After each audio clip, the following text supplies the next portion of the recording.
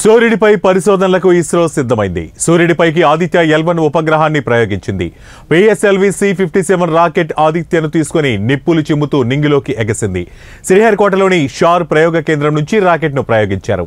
Aditya L1 ఉపగ్రహం 4 నెలల పాటు ప్రయాణించి సూర్యుడి దిశగా లాగ్రాంజ్ 1 పాయింట్కు చేరుకుంది. భూమికి 15 లక్షల కిలోమీటర్ల దూరం నుంచి సూర్యుడిని ఉపగ్రహం అధ్యయనం చేస్తుంది. సూర్యుడిపై సౌర తుఫానులు, సౌర రేణువులు, దీనిపై వాతావరణాన్ని అధ్యయనం చేస్తుంది. ఆదిత్య 7 పరిశోధన పరికరాలు ఉన్నాయి. ఇవి సూర్యుడి పొరలైన ఫోటో స్పియర్, క్రోమోస్పియర్, సౌర రేణువులు, దానిపై వాతావరణాన్ని అధ్యయనం చేస్తుంది. ఆదిత్యలో 7 పరిశోధన పరికరాలు ఉన్నాయి. ఇవి సూర్యుడి పొరలైన ఫోటోస్పియర్, క్రోమోస్పియర్, కరోనాను కూడా అధ్యయనం చేయనున్నాయి. -30 seconds. Real time programs activated. -25 seconds. PS2 VSPP open.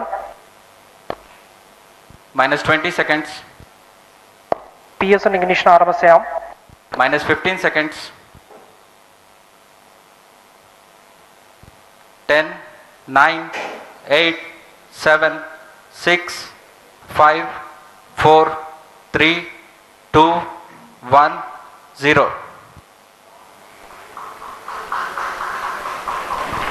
+5 seconds. Lift off normal. P1 tracking. P3 tracking. Magnificent lift off of PSLV C-57 with Aditya L1 on board. +15 seconds. PSLV C-57 का सफल उत्थापन और इसके साथ +20 seconds. प्रथम भारतीय सौर अंतरिक्ष यान निकल चुका है सूर्य के तेज से विज्ञान को प्रकाश करने। Air lead strap on ignited. इसके साथ ही एक और कदम है अंतर्ग्रहीय सफर में भारत की उपस्थिति सिद्ध करने का। आप देख रहे हैं PSLV C-57 प्रथम चरण पूरी तरह सामान्य। The rocket flying forth, following nominal trajectory and developing nominal thrust. The bright fumes against a clear midday sky. A rocket launch is more than just a sight to behold. The roaring sound and the vibrations that we can feel here, adding to this, the thrill are just amazing.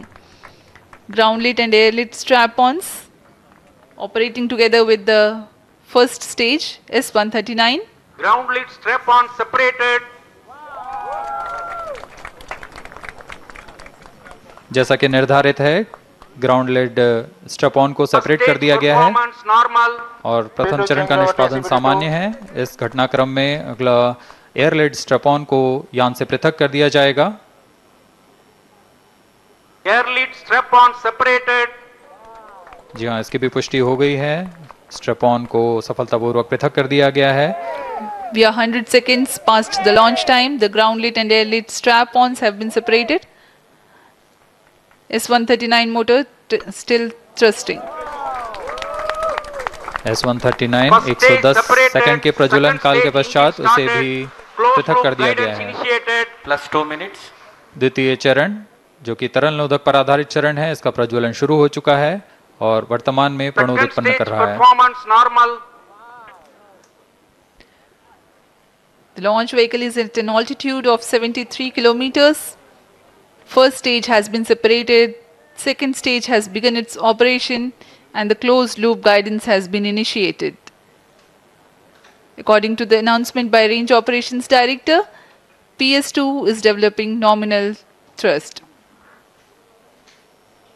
PS2 41 ton के तरल नोदक पर आधारित चरण है। इसमें विकास engine द्वारा 800 kilo Newton का प्रणोद उत्पन्न होता है और इसका प्रज्वलन काल लगभग 150 सेकंड का होगा। Shar and Port Blair tracking stations presently acquiring signals. Flight path closely matching the prediction. +3 minutes. वर्तमान में यान क्लोज लूप गाइडेंस के अंतर्गत है। Second stage performance normal. यान की ऊंचाई 106 किलोमीटर तथा सापेक्ष गति 3 किलोमीटर प्रति second. The velocity addition in PS2 regime is going to be from 2 kilometers per second to 4.9 kilometers per second. Payload fairing separated.